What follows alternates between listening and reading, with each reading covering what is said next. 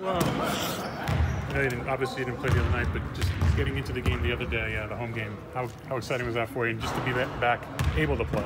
It was a blessing just to be out there, you know what I'm saying? It's been a long time since I've been out on the court. I worked really hard throughout the process, trying to get my legs stronger and just get better, you know? And it just felt great to be out there with my teammates again. How are you feeling physically? I feel really good, you know. I'm still just taking it one day at a time, just continuing to get stronger, get better, get my feel back, and I'm just ready to go. How tough was it sitting out all that time? I mean, you want to get on the court and everything. How tough was that? It was definitely tough, you know what I'm saying, because I feel like I could bring a lot to the table in terms of energy and effort for my team. But, I mean, I just tried to, from the sideline, be as positive an influence to my teammates and encourage them as much as I can.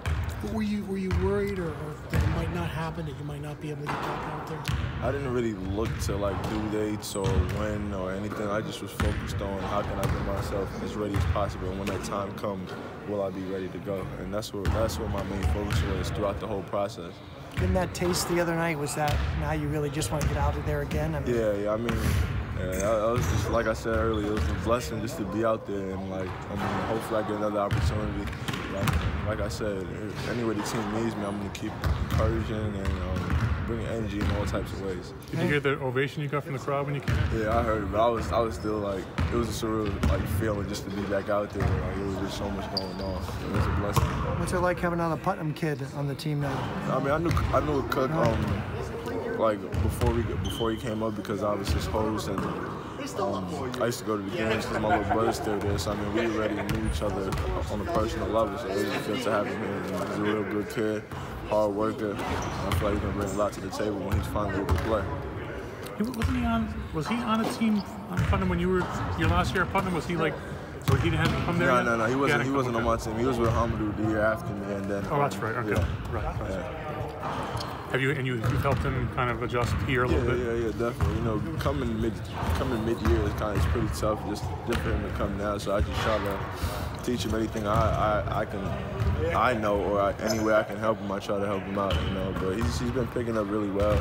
He's getting accustomed in practice, and looking good. Yeah, he's looking real good. Yeah. Coach said you might tomorrow might be a game where you could see a little bit of run, considering the smaller forwards up front. Yeah, I mean, we spoke a little bit about it, but I mean, if he does, I'm gonna be ready to go. You know what I'm saying?